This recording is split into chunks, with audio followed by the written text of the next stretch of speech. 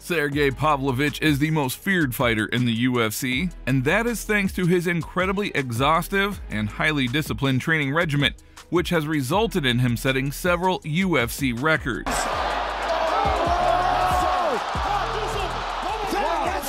But first, let's see how Sergei got his start in MMA. Number 7. Sergei Pavlovich's early life. Sergei was born in a small Russian village called Orlovsky, Rostov Oblast. As a kid, he wasn't particularly interested in studying, but he got good enough grades so his parents were never upset with him. Instead of studying, his interests were always in sports and athletics. He played basically every sport there was, including basketball, handball, football, and track and field. He was interested in trying out for the basketball team and even made the training camp, but was told by the coach that he wasn't a promising player due to his small stature at the time, which is kind of ironic as he dwarfs many of his opponents in the octagon nowadays. But that slight from the coach was enough for Sergei to quit basketball. What took up his time after that was wrestling.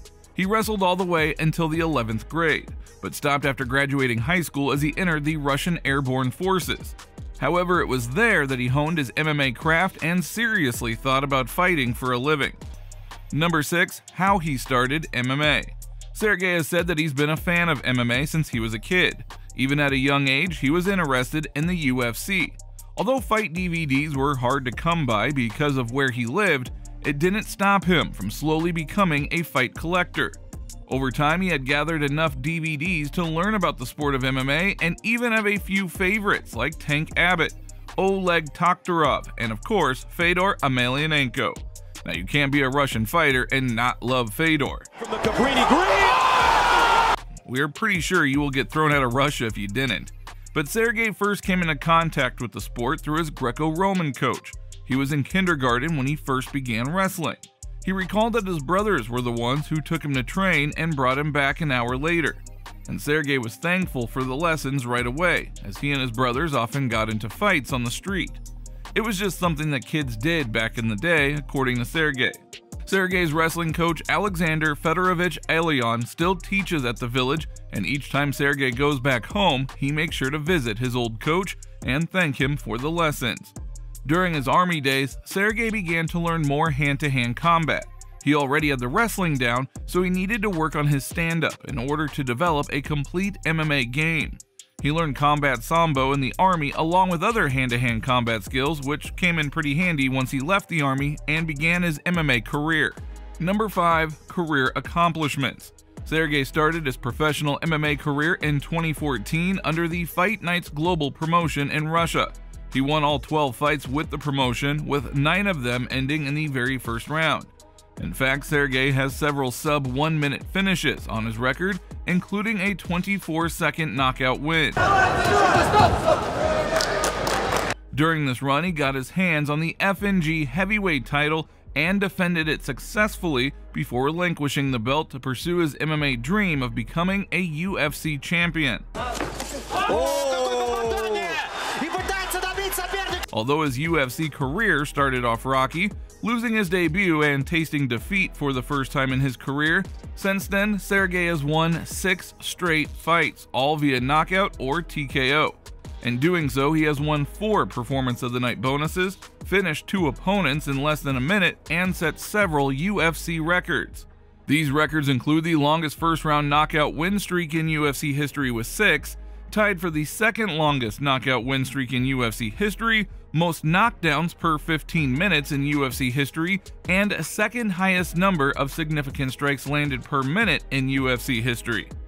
During this run, Sergei has gone toe-to-toe with some of the heaviest hitters in the heavyweight division, including the Black Beast Derek Lewis and Tai Tuivasa, and finished both guys in about 55 seconds.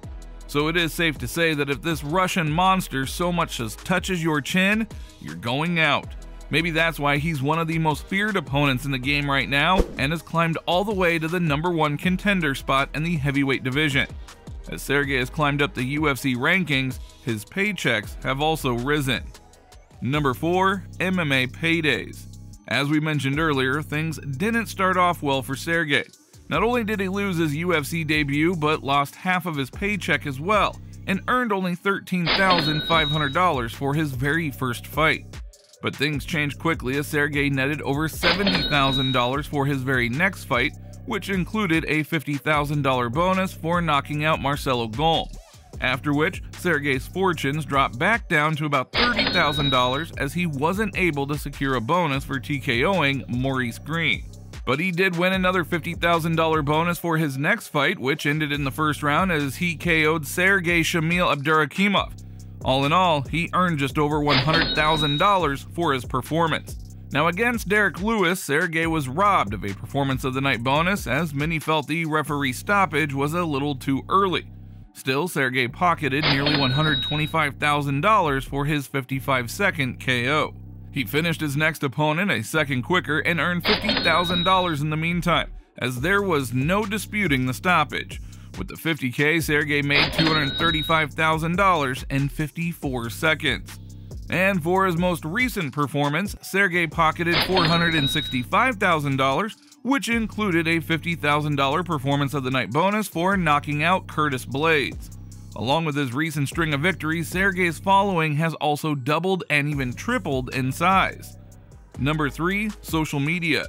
The big man is pretty active on Instagram, where he has nearly 235,000 followers. Most of his recent pictures are about his training camp in Miami, Florida, as he prepares to take on Ciryl Gane in France. You can see Sergei's tough workouts, which include running alongside the beach for cardio and training in the Florida heat. He also posts several pictures of his travels as MMA has brought him all over the world. He is also the ambassador of Olimbet Russia. Although there are a few pictures of him driving around in his nice car, he has said that a car is simply a means of transportation for him.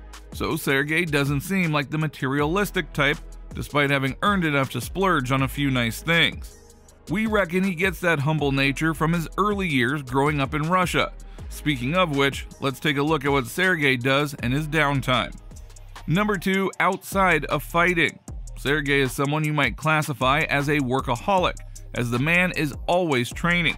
But when he does take a small break, he enjoys watching movies. His favorites are Troy, Alexander, and Gladiator. A little too cliche for a fighter if you ask us, but he is also into Russian comedies like Prisoner of the Caucasus and Operation Y. Now, apart from movies, he does go out on walks and hikes, and whenever he can make it, he goes back home to Rostov region to visit his family and friends. And there we are sure he gets to try his favorite borscht soup and Olivier salad. But as we said, the man rarely takes time off. He trains twice a day, 6 days a week. He follows a specific diet and sleep schedule to make sure he recovers on time, and it is during his single day of rest that he goes out for walks, as he enjoys greenery and likes to get away from all the noise of a city. With the way that he's been winning recently, we're sure he can afford a couple of nice vacations. Maybe he'll reward himself once he wins that UFC gold belt. Number 1. His net worth. As far as his net worth is concerned, Sergei seems to mainly rely on his MMA income. It's not quite clear if he has any other business ventures or sponsorships outside of the UFC, as it can be difficult for fighters to secure sponsorships these days, as UFC doesn't allow them to be shown off in the cage. But at the same time, if Sergei gets his hands on the UFC title, we're sure he'll be on billboards in Russia, and plenty of Russian companies will all want to work with him. For now, his net worth is somewhere around the $200,000 mark, as it's only recently that Sergei has started making several hundreds thousands of dollars per fight. The way he has been looking and the ease that he has been finishing some high-level fighters, we expect he'll be earning nicely in time to come. Now, if you enjoyed this video, then please give it a like and don't forget to subscribe to the channel. Hit the little bell beside it so that you're notified the next time we upload a new video. With that being said, you just watched us break down Sergei Pavlovich's incredible story and lifestyle. We will see you next time.